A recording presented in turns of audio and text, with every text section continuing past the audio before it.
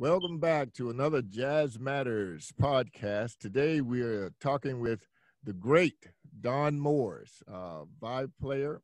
And of course, we have our co host, Vaughn Coulter of Jazz Beats Radio. And what we're going to do is go ahead and dive right into it. For all those who don't know Don Moores, Don, can you just tell us where you're from and how you got started in this business? That's a long process. I'll give you the quick synopsis. Yeah, just give me the quick one. Okay, the quick part. Born in the Caribbean, moved to Boston at the age of 12. It wasn't my idea, but that's where I ended up. I subsequently went to Berklee, started a bunch of different bands while I was in Berklee. And shortly after I finished at Berklee, I moved to California, where I ended up in the Bay Area and worked there until I started going on the road with people like Roberta Flack and Marvin Gaye. And everybody kept saying, you got to move to LA, get in the studio and make some real money. So I moved to LA and spiraled down the grease slides of financial oblivion until one night I found James Gadsden as a sub on a gig I was doing. Gadsden liked me, and next week I was in the studios because he was the prime studio drummer at the time. And then I did about a decade and a half in the studios. And when all of that collapsed with technology, I moved back up to the Bay Area and went up, and then up into Sacramento and had bands up that way. And then when my wife took a position in St. Croix, we moved to the Virgin Islands. And I was there until I ended up, when she took a position in Atlanta, I ended up here, and here I be. Okay. But it's been an interesting, long, up and down career as usual. Cool. All right, let me ask you a question. Let me see. How do you see the culture changing over the years, like right now where we are, and where we're going after all of this pandemic and so forth is over? How do you see the culture changing?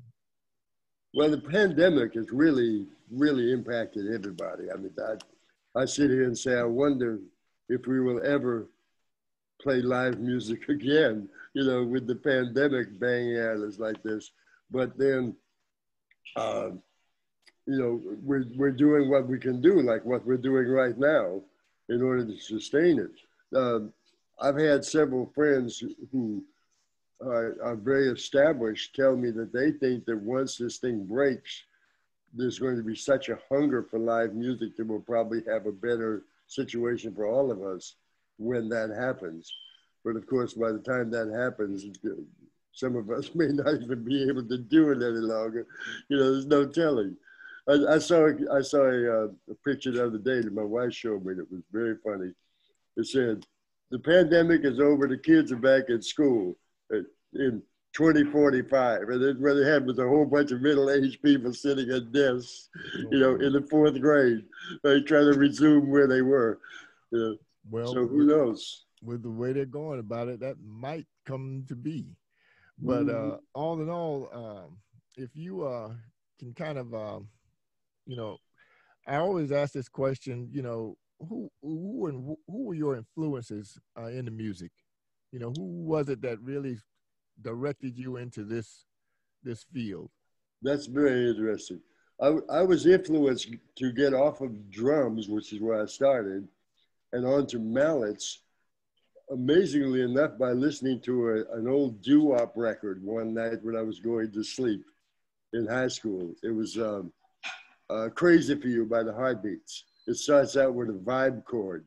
And I said, oh, maybe I should play vibes. And then I started listening on the same radio stations to Earl Bostic. I don't know if anybody remembers him, but he was a major alto player way back in the day. And then subsequently, I started getting influenced, of course, by Milt Jackson. And then Cal Jader, because I kind of liked the Latin things, coming out of a Caribbean culture. And subsequently, I hooked up with Cal Jader, and he became a friend and a teacher.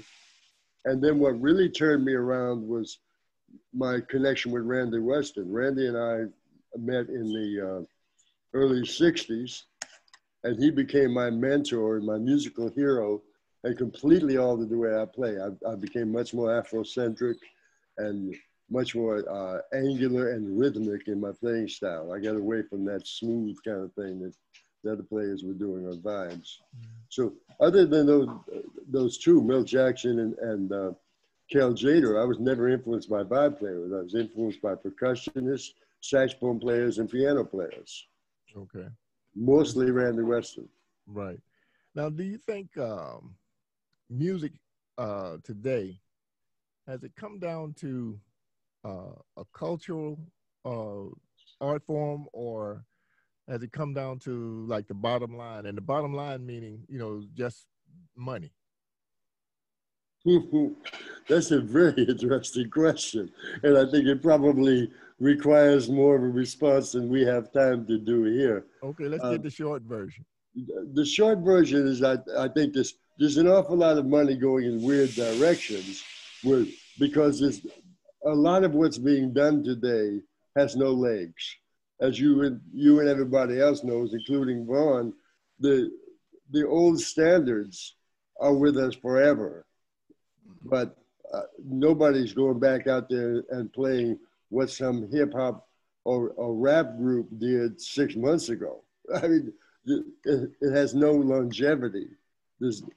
And I don't know what to do about that. I think that gradually it's going to change simply because if you look at rap and hip hop, that's really what they did with beat poetry in the 50s. It's a guy standing up there reciting poetry with a music background. It's done differently, of course, because this is a very different musical culture, but it's still linear. It's still within the realm of what could be. And as these rappers tend to get more enamored of jazz musicians, and I see that happening, it could have a very positive effect down the road.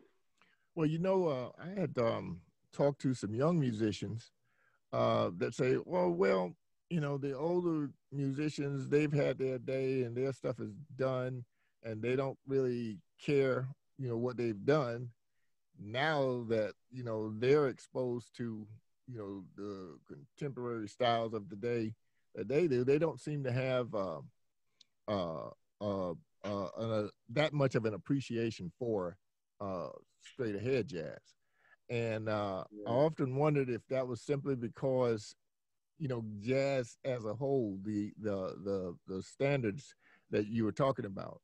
See, the reason why they exist, and we both know the reason why the standards are such a standard is because every musician that played the other musicians' tunes. And that keeps it going all the time. Like, think about how many times you ever heard Embraceable You. You know what I'm saying? And that was a song that was written, but look how many times it has been re-recorded. Now, when you take a lot of the young jazz people of today, when they come out with a great record for what the radio stations want right now, it's not going to be necessarily played decades down the road. No, you see, not highly. And that's why I was asking the question, piggybacking on the same question about, has it come down to culture, or has it come down to the bottom line, which is dollar?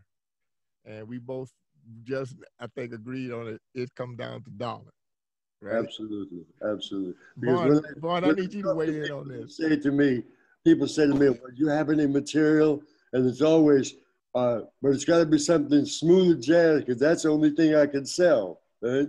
Right. So it's always that. That's where the art form is going. Mm-hmm. Exactly. Yeah, that kind of hits close to home, because being on internet radio and having to make adjustments with the standards to open up the door for smooth jazz. It's kind of like it's an interesting situation you have to put yourself in, or you're put in regardless whether or not you're, it's not an option. Of course, broadcast and commercial radio is it's been on numbers. It's been on ratings and how many listeners you have, and the success of what it is airplay-wise when your music is in rotation a lot. And ratings, people like BDS and Airplay and all of these other rating systems, that's how musicians have their success, through the airplay and the rotation of how often their song is played. And so, you have to, it's difficult because most radio stations don't want to go into whole standards and classic or, tunes that have generational legs, I call it, or timeless sounds implemented. But, I think that a lot of times at least from, you would hope that, your program directors that are doing this music allow the flexibility to be able to stick in, a standard like Sunflower by Sunflower by Freddie Hubbard, or Sidewinder by Lee Morgan. I think it's really a method of operation you have to be able to blend in music of the now with the past. Because how do you know where you're going if you don't know where you've been? That's how I feel about where the music needs to go to. I often said, I go by the book where, just hearing other air personalities make the statement. I remember one that was just phenomenal, but he said there would be no Freddie Hubbard, there would be no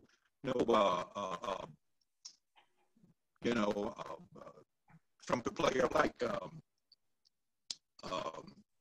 Joshua Redman, or another trumpet player by the name of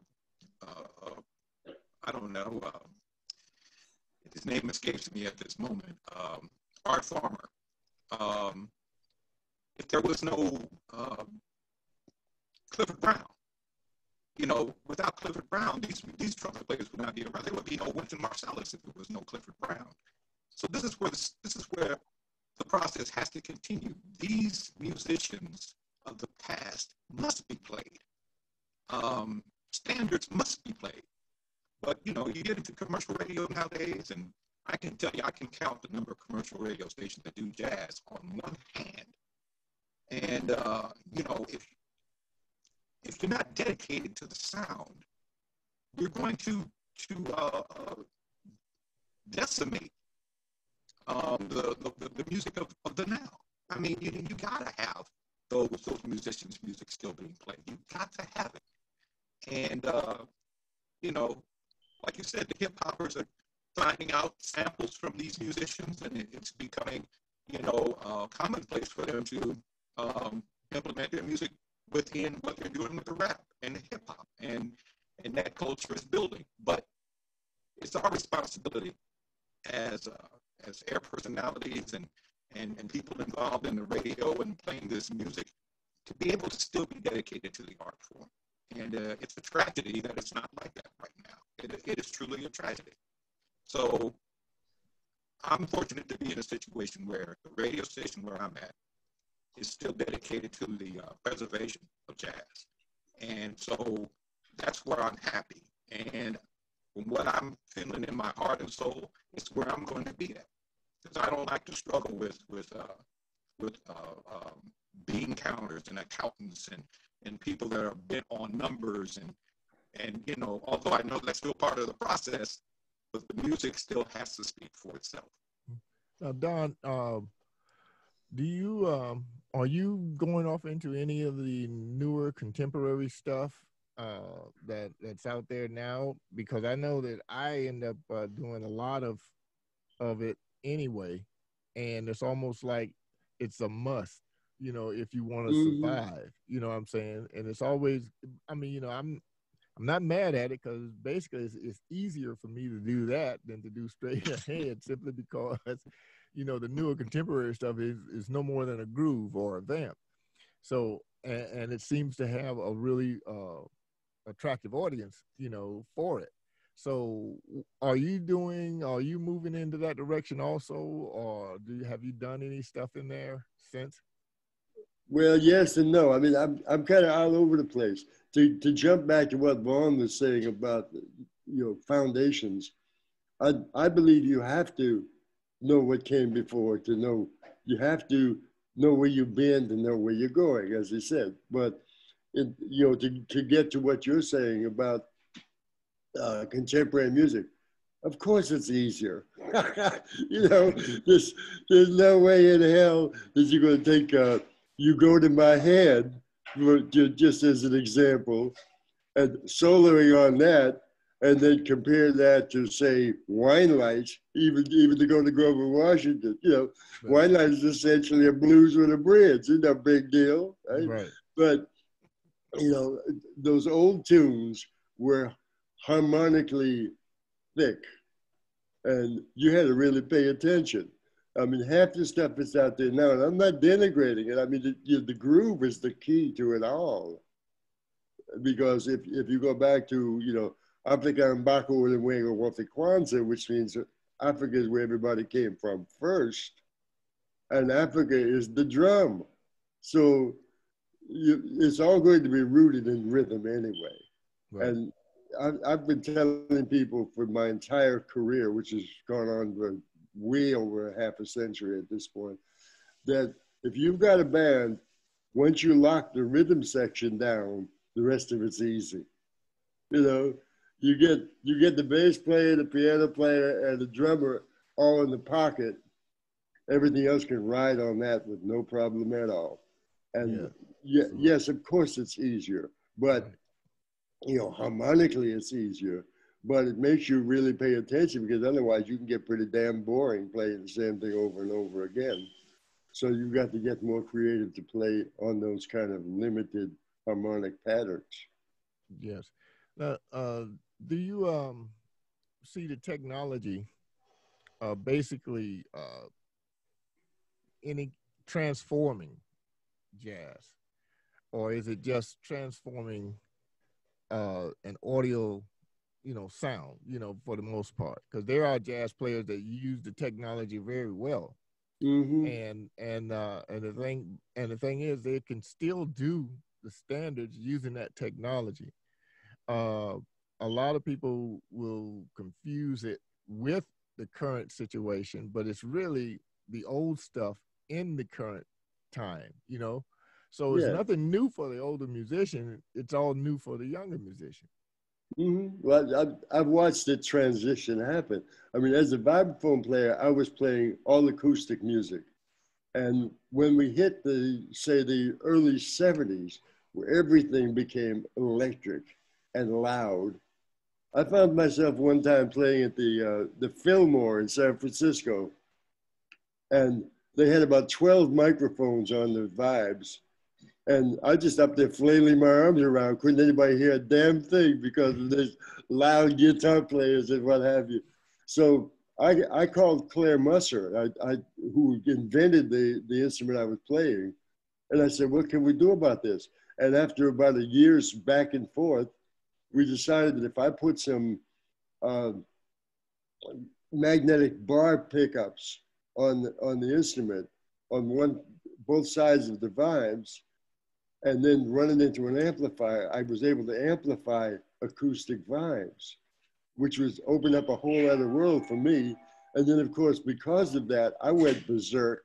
And I was attaching things like wah-wah pedals, mutrons, octave dividers. So nobody had any idea what I was playing, because it would make all sorts of unvibraphone sounds. Right. And I had to learn to play the devices at that point rather than play the instrument, because if I played a normal technique, it was mush.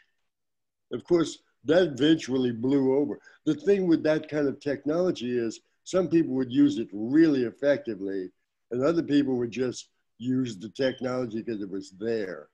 Right. I remember a pianist I worked with for a number of years who had what was an Echoplex. So it was, and Yeah. a lot of people, the Echoplex would just get in the way of whatever they were doing. He used it perfectly. He knew when to turn it on, when to turn it off. Right. So some people are going to use technology effectively. Other people are going to rely on it, and it's going to diminish what they're doing musically. Well, that's kind of what I'm missing in the with the younger players today. They can use the technology very, very well, but they don't seem to be using now, not all of them. Now there are some that do use music very well along with the technology, but then for the most part I hear a lot more that use the technology better than they're actually dealing with the music. Oh, yes. You know? I run into that all the time. I had a gig at the airport for 3 years now, and I'd have young people come through all the time and say, "Oh, I'm in the music business." I say, "Really? What do you do?" "I'm a producer." I say, "Yes, of course you are." Because what they mean when they say that is, I don't really know diddly squat about music, but I can operate a drum machine real well, And I mean, they did need to get some foundational information. They wouldn't know an F7 chord if bit them behind, but they're producers, and it's a very strange pocket we're in right now. Yeah. There are people coming out of it who are going back and learning something about the music that they're trying to create and where it came from. And there are others who are just going to fall by the wayside because they're one-hit wonders, and they'll make a living in the casinos 30 years down the road with their one hit. Mm-hmm. But right. Well, that goes back to nothing to do with music. Right. That goes back to the point when I asked the question earlier about what has come down to the culture or the bottom line. So it's one of those situations to where I'm pretty sure we're gonna have to deal with this a long time. True, but you've got to have both. You've got to have culture and the bottom line. I mean, this starving artist thing doesn't work for me either. I've got bills to pay. Right. But by the same token, it's not entirely just the money. There's got to be some musical integrity involved in it as well. Yeah, at least it should be,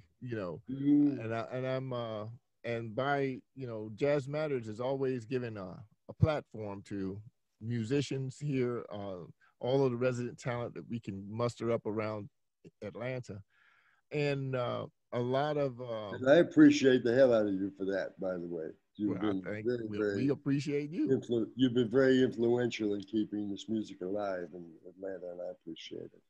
Well, the thing is, by giving that platform, I'm kind of learning, believe it or not, I'm learning more about that culture versus bottom line thing with a lot of the musicians and stuff that we deal with. Mm-hmm. And it's almost like, okay, I can understand it a lot better. I see exactly where everything is going. That's why I said we're going to deal with it for quite a while.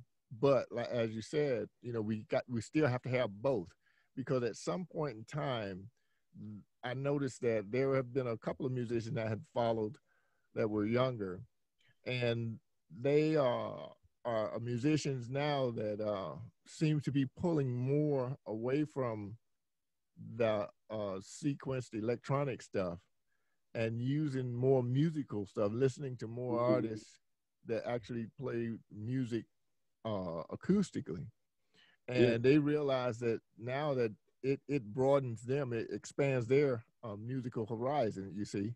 So, and in other words, I'm looking at them mature, you know what I'm saying, as a musician.